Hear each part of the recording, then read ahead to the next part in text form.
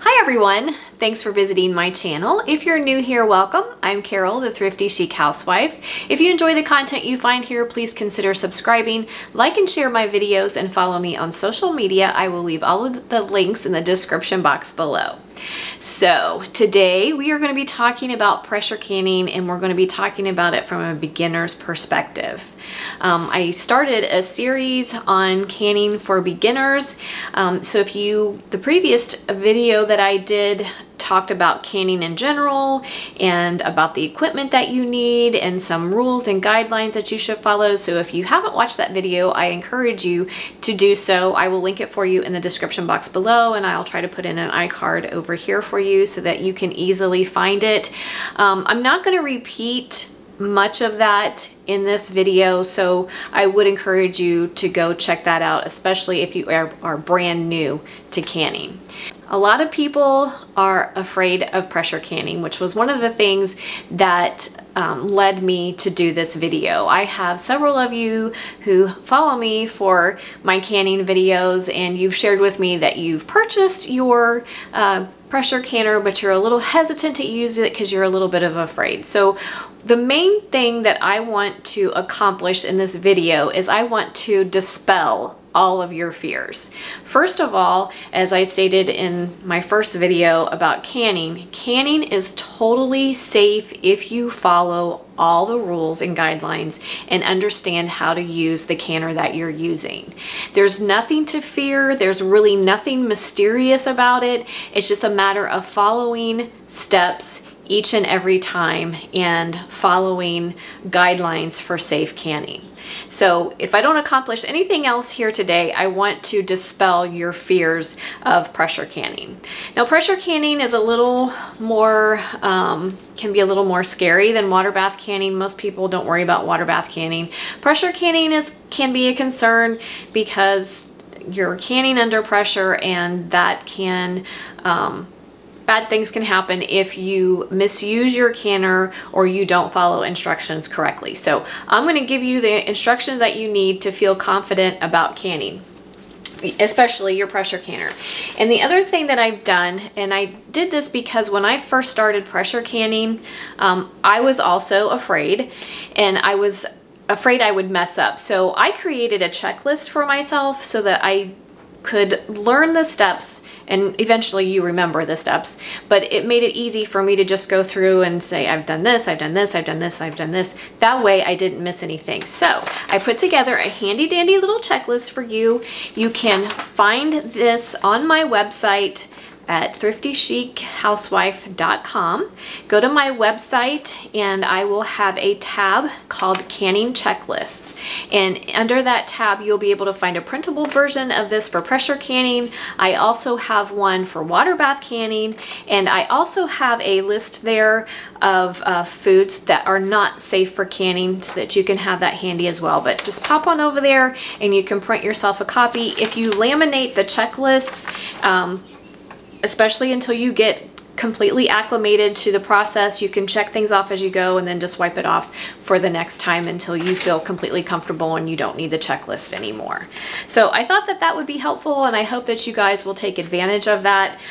It is an exhaustive list, and I don't mean to imply that you're not smart enough to figure some things out, but I really put down the details for everything from preparing jars and lids and the tools you need to preparing your canner, and all of that. So it's very exhaustive, plus the steps that you go through for processing. It's all here so that you have it. So like I said, it's not meant to insult anyone's intelligence. It's really meant to be helpful to you. So check that out on my website, and I will leave a link to my website in the description box for you below. So let's talk about pressure canning. Why is pressure canning important? I think there are some basic things that you need to understand about pressure canning. You certainly don't need to be a rocket scientist. You don't need to understand all the science behind it, but understanding the basic principles of it will help put some of your fears to rest, and I think that that's important. Pressure canning is for foods that are low in acid. So we're talking about meats, vegetables, and beans, and some combination foods that may have some high acid in them, but also have low acid foods included in their recipes. And what we want to accomplish, the fear with home canning, is the existence of botulism. The scientific name, and I know I'm going to botch this terribly, Clostridium botulinum, I think that's what is the scientific name for it, and that is the thing that we're most concerned about, and that is why we have to can under pressure. Water bath canners don't get hot enough to kill the spores that can produce botulism, so that is why we can under pressure. Water bath canners only reach a temperature of 212 degrees. Pressure canners can get up to 240 degrees. So that is why pressure canning is important, and that's why certain foods should be pressure canned as opposed to being water bath canned. So a little bit about how the process works. When heat is applied to a sealed canner, pressure builds up inside that canner. Water inside the canner forms steam, which replaces the air. When the vents are closed, only pressurized steam, hotter than boiling water, remains in the center. It is necessary to make adjustments to the pressure at altitudes above 1,000 feet. Now, if you watched any of my videos, I do talk about this. I'm always referring, when I give you my processing time and my PSI, I'm referring to what I use for 1,000 feet or less. So it's important that you find out your altitude, and you can do that very easily by Googling your city and state, and it will tell you. If you're in another country, wherever you live in another country, Google should be able to tell you that as well. So it's important to know that, and then you will know the PSI that you need to can at and what other adjustments you need to make. Sometimes you have to extend your time and things like that. So you will be able to find out that information. So that's the first point. Make sure you know your altitude so you know what adjustments that you need to make. Just to go over a few foods that are included in the low acid category that must be pressure canned. It's going to include most vegetables: asparagus, beets, carrots, green beans, dried beans, okra, peas, peppers, potatoes, pumpkin cubes, and sweet corn. Meats: beef, poultry, mincemeat, pie filling, seafood, and wild game, and then combination foods such as meat sauces, soups, and stews. Just so you kind of have a general idea in your mind of what needs to be pressure canned. Jams, jellies, and fruits.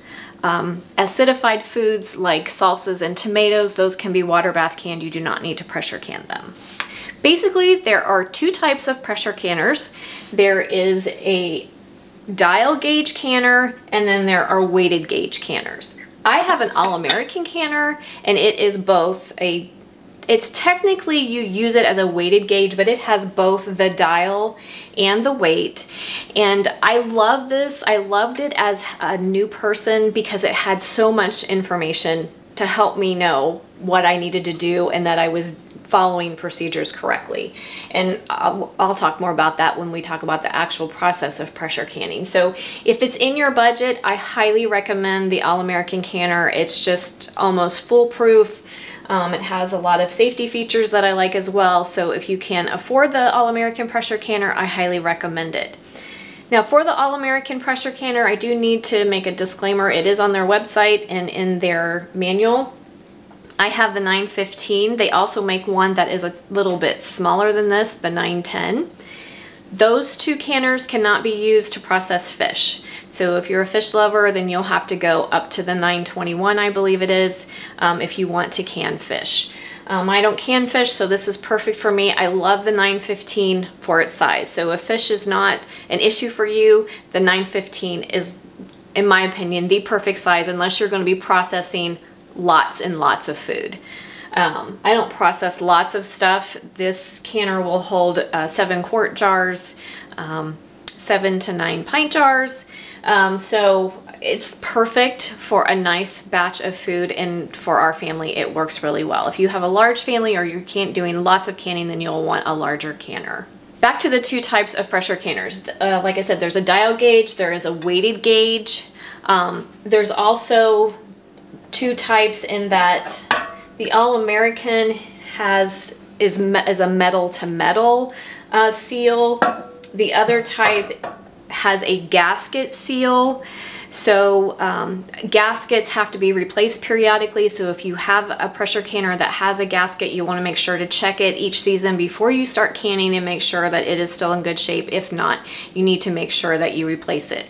Also, dial gauge canners, if you have the dial, you're going to want to make sure to have that tested annually to make sure it's working properly.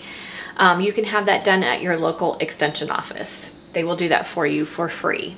So that's a couple of things that are important to know about your canner.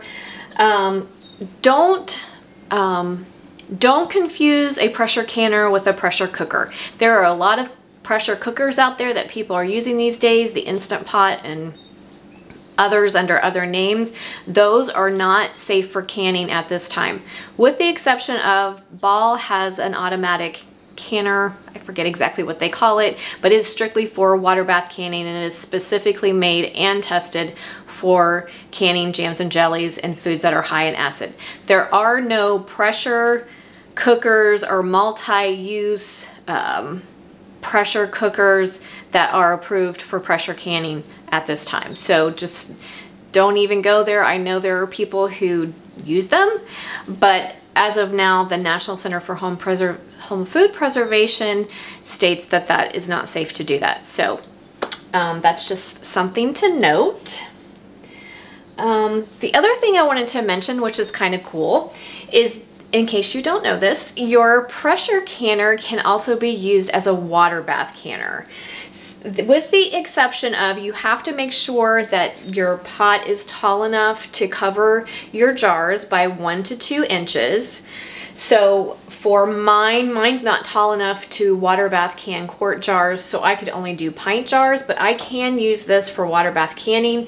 If you want to use a pressure canner for water bath canning, you just are going to leave the weight off and make sure that it does not pressurize in any way. Some people even go as far as to, you don't want to lock down your lid or anything like that. Some people will let the lid be a little bit ajar like that so that no pressure builds up. But you can use them as a water bath canner if you choose, with the exception of making sure that it's tall enough to cover your jars by 1 to 2 inches.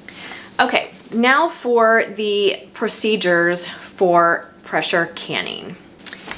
Your canner will have a rack in it, just like with a water bath canner. So you're going to put your rack in your canner, and then you're going to add 2 to 3 inches of water to the bottom of your canner, and you're going to bring that up to a simmer approximately 180 degrees. While that's coming up to temperature, you can get your other things ready, your jars and your lids, that kind of thing, and get that ready to go while that's coming up to a nice simmer. Don't let it boil, because then you run the risk of evaporation of some of the water you put in your canner. So just up to a simmer, only up to 180 degrees. Then you're going to fill your jars, and I talked about that in my first video, but we'll go over that again. I'm going to do a whole procedure for you so that you can see it.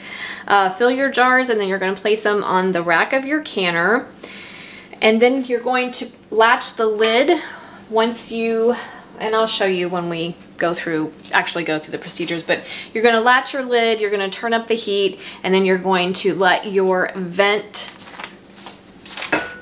this is your vent, that's where your weighted gauge sits. You're going to let steam come out of that for 10 minutes. At that point, you are going to, once it's vented for 10 minutes, and you're going to add your weight, bring it up to temperature. Once your weight starts rocking and rolling, or your dial gauge comes up, tells you that it's at the correct PSI, then you can start your processing time. Once you start your processing time, you're going to want to reduce your heat from high down, just so that you are maintaining the pressure in your canner, or your weight is rocking 1 to 4 times a minute. If at any time your canner falls below the correct pressure, you have to start your timing all over again.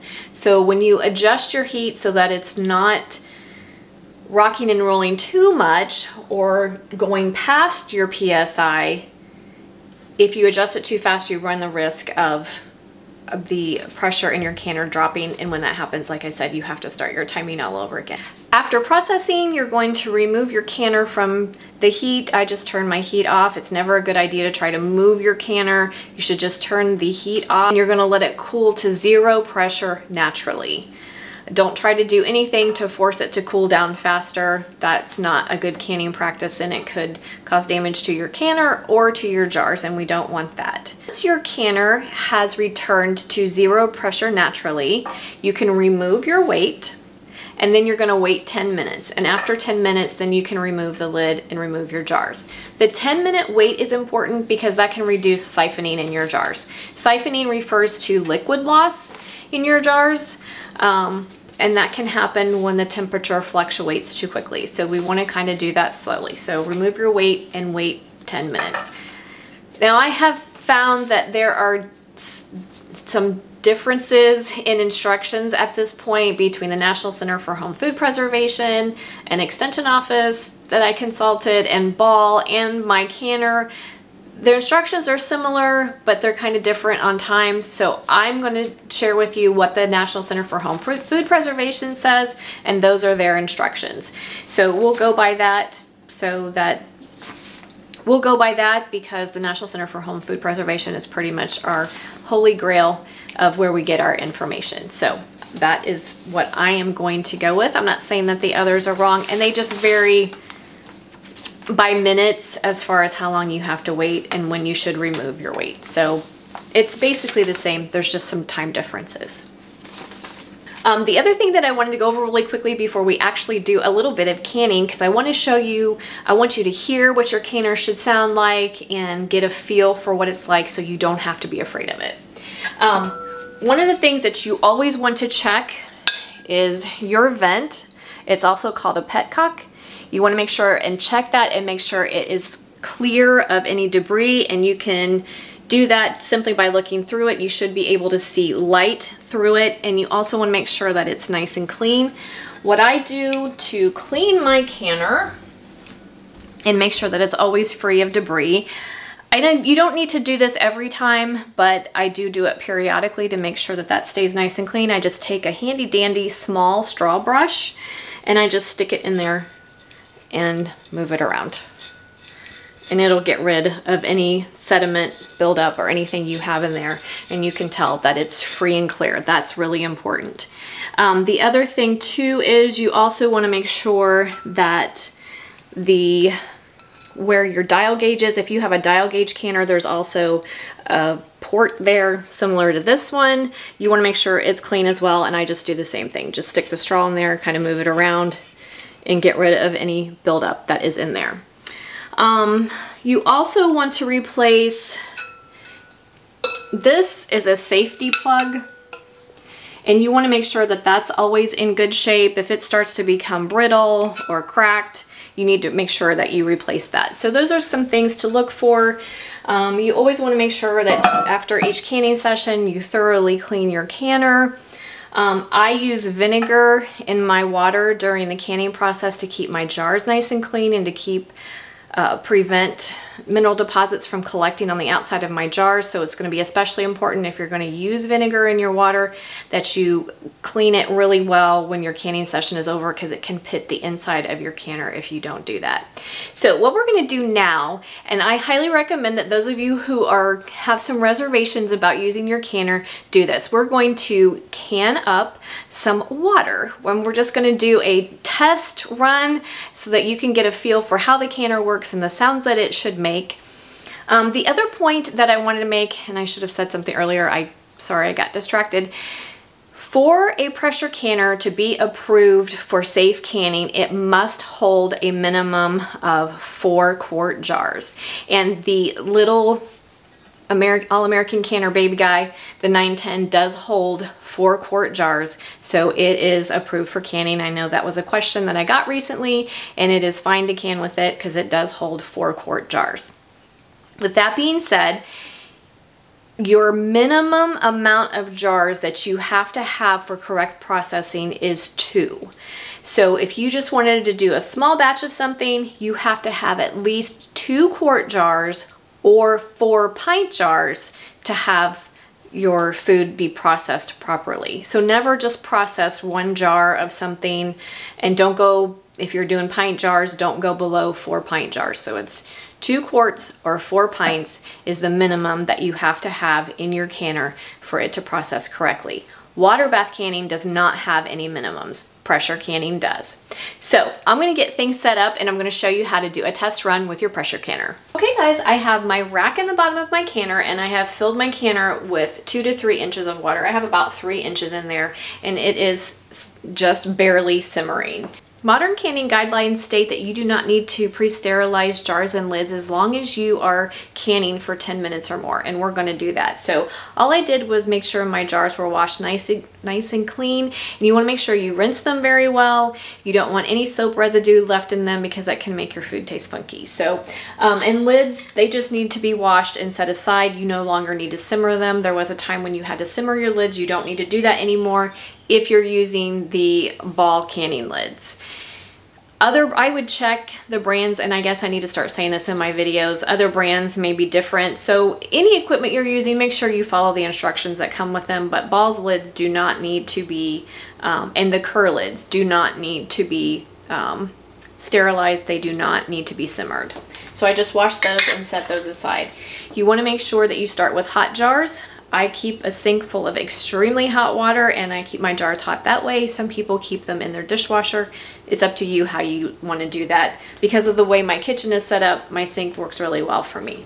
So you just need to take your tongs and get your jars out. And you always want to have something underneath them. Sit them on a towel or a cutting board.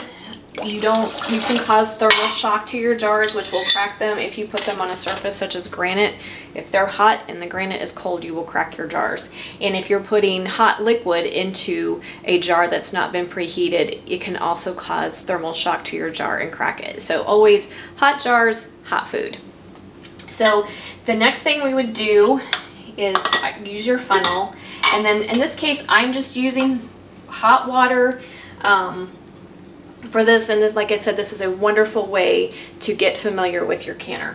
So we're just going to fill our jars to a 1-inch headspace. And I talk about headspace in my other video, just canning basics. I go over headspace, so you may want to go over there and watch that video for that reason. Headspace refers to the amount of space between the food in your jar and the lid. So, and it is important, headspace, it is important to follow proper guidelines on headspace. That has to do with your lid sealing and all that. So it's really important. Headspace is a big deal. Okay, so I filled my jars to 1-inch headspace. Typically 1 inches is about to this bottom band on the screw part of your jars. So now what we would do is and you can also measure that. If you have a debubbling tool, you can measure the correct headspace. You just put that on the edge of the jar and it should touch the top of the food for 1 inch there. But it also has increments for other measurements as well. 1/2 inch, 1/4 inch, and 3/4 inch as well. So you can measure that way. So the next thing that you would want to do is debubble. We're doing liquid, so there's nothing to debubble or releasing air bubbles.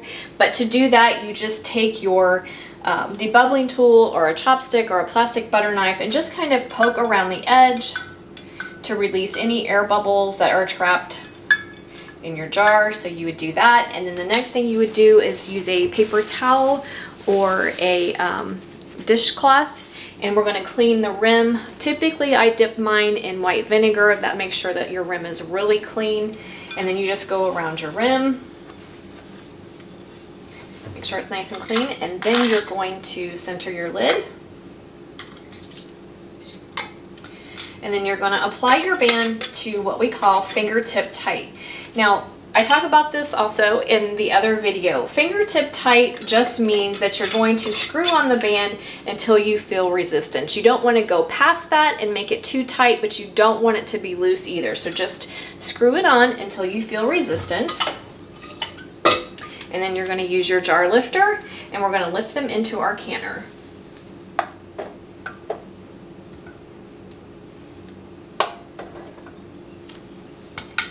Like I said, you need a minimum of 2 quart jars.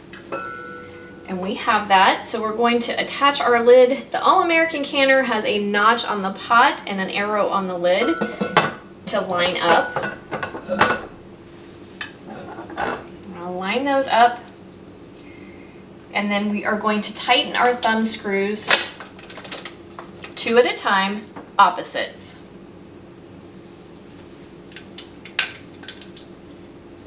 Now, a word about the All-American canner, because this is a common complaint and it is something that I experienced as well when I first got it.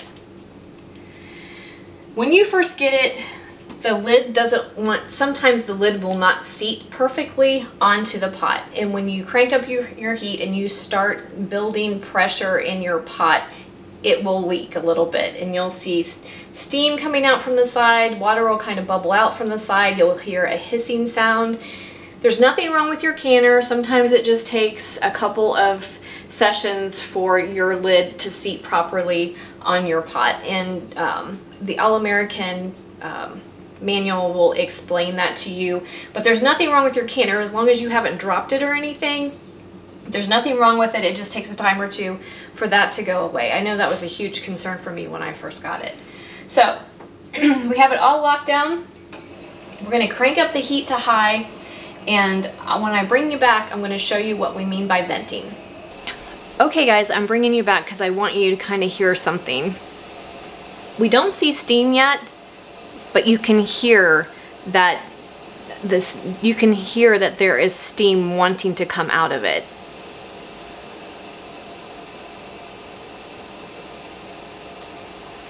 Okay guys, I'm bringing you back. We don't have steam coming out just yet, but I wanted you to hear this so that you know what sounds are normal. You can hear the water starting to boil in your canner, and every now and then you'll see a couple of droplets of water plop up and over. You'll hear that. It'll kind of spit, if you will. The vent will kind of spit, but we don't have steam coming out yet, so we can't start our 10 minutes of vent time. You can see there's droplets of water kind of bubbling above the vent. Okay, I brought you in even closer.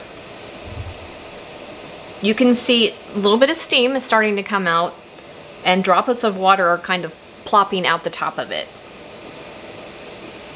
Kind of spurting out. So at this, we can see, you want to see a steady stream of steam coming out. And at that point, you start your 10 minutes of venting time.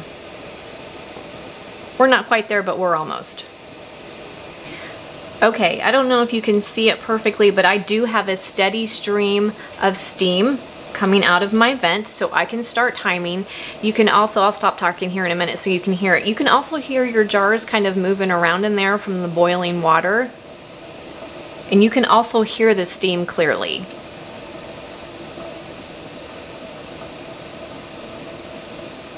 That's what we want to hear and see for 10 minutes. Okay, it's just a few minutes later, but I wanted to bring you back. You can really see the steam pouring out as pressure is building up in there. You can hear your jars rattling around. And you can hear the steam as well as see it. Okay guys, things are really going crazy in there now. You can tell the difference as it's building pressure in there. So once your 10 minutes are up, it's time to add your weight, and the weight will have 5 psi, 10 psi, or 15 psi. So find the correct one for your altitude. I'm doing 10. So we're going to apply the weight at 10 pounds of pressure. You want to do it carefully. That's very hot. You don't want to get burned. And then for the dial gauge, you will see your gauge start to move. My weight will start rocking when my dial gauge is at 10 pounds of pressure or 240 degrees. And I'll bring you in close so you can see that here in a minute. So the next thing is you're just going to wait for it to build more pressure in your canner and wait for your weight to start to rock or for your gauge to be at the correct PSI. Okay guys, I wanted to bring you in really close so you can really get a feel for what is going on here. You can see on the dial that we are building pressure. And then where our weight is, you can hear a little bit of hissing. You'll see some water, some moisture accumulating around the bottom of the vent. And you can really hear things moving around inside of your canner. So for my altitude, we're looking for 10 psi. My weight will start rocking when my gauge says 10 psi or 240 degrees. We're getting close.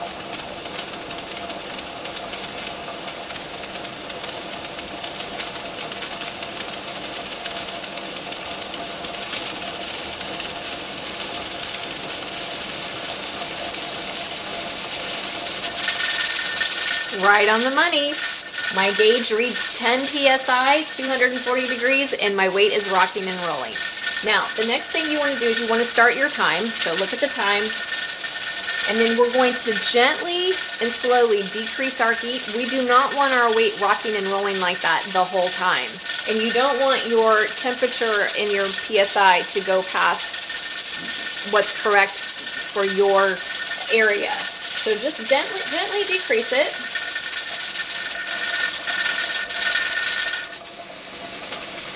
Okay, I've slowly decreased my heat, and you can tell it's not going crazy anymore. My temperature and the PSI reading on my dial gauge are holding steady, and we want to continue to listen for it. Like I said, you want it to rock 1 to 4 times a minute, so if you've gone, if it's not doing that, you need to turn your heat back up. And then it stopped again. So just keep doing that for your correct processing time, and then when your time is up, we're going to turn the heat off. Okay, once your processing time is up, you're going to turn your heat off. And you can hear things start to calm down inside your canner. And we're going to let it go until the canner returns to 0 pressure naturally. So for me, I have the dial gauge, so my dial gauge, when it reads 0, I have returned to 0 pressure. Okay guys, we're about halfway through our cooling time, and I just want to bring you in real quickly so you can kind of hear what's going on. You can still hear your jars moving around a little bit. There's still some hissing around your weight, but you can definitely tell that things are calming down. Okay guys, my dial gauge says 0 pressure. So always make sure that you use a hot pad or pot holder for removing your weight. And I do it slowly because sometimes you can still have a little bit of pressure in there even though it says 0. So I gently take it off. And there's still a little bit, I don't know if you heard that, but you could still hear a little bit. So I'm going to leave it on for another minute or so, and then I will try again. Okay, I don't know if you can hear this or not, but you can still kind of hear your jars moving around just a little bit inside. So we're going to take the weight off, and our pressure is completely gone. I didn't hear anything. It's okay to hear a little bit of hissing when you take it off, and then just set it aside.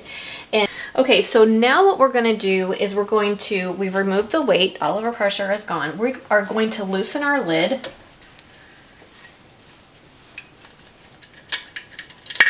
One of the safety features I forgot to mention when we were talking about this pressure canner earlier, and I'm sure they're all different. Honestly, my only experience has been with the All-American canner, so I don't have a lot of experience with others. But one of the things that people are concerned about is their canner exploding.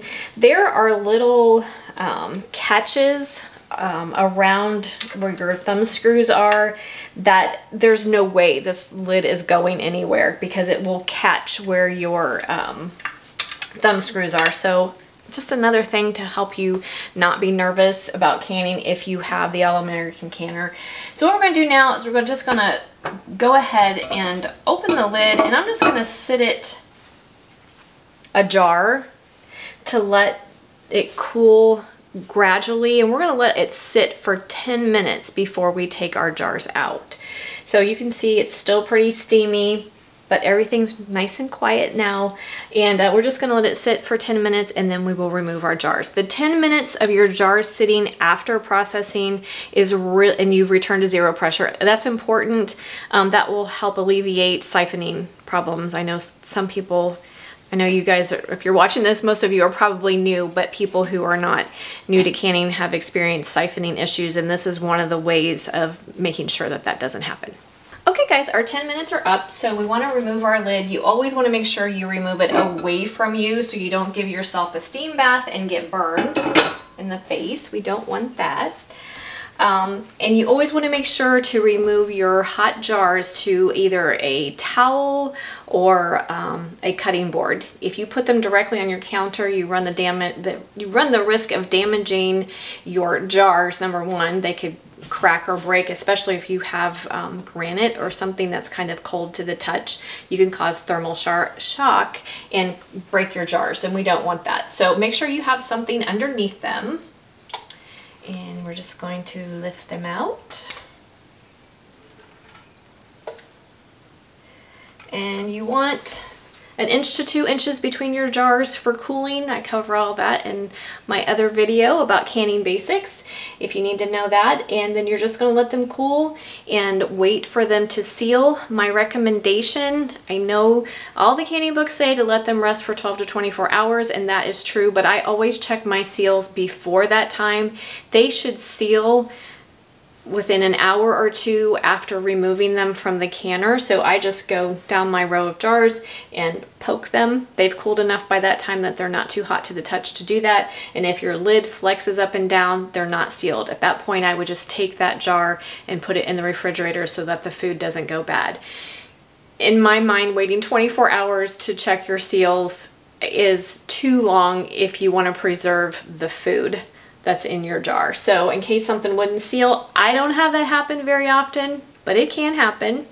So once your 12 to 24 hour rest period is over, you're going to want to remove your bands, check your seals again, and I go over that in my other video, great ways to check your seals, make sure you got a good one. You're going to wash your jars and label them and then store them in a cool, dark, dry place.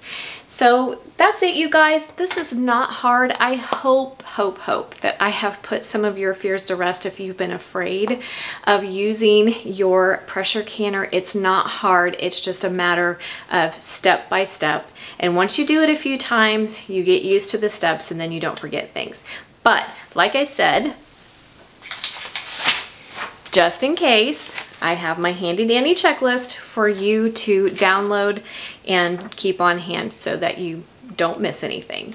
So I hope this has been helpful. Leave me a comment, guys, if you have any other questions or if there's something else I can do for you.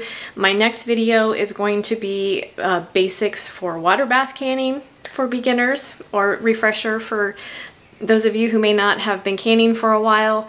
And I hope that this series has really been helpful to you. So again, leave me questions in the comment section, like, subscribe, and share, and I will see you next time. Have a great day.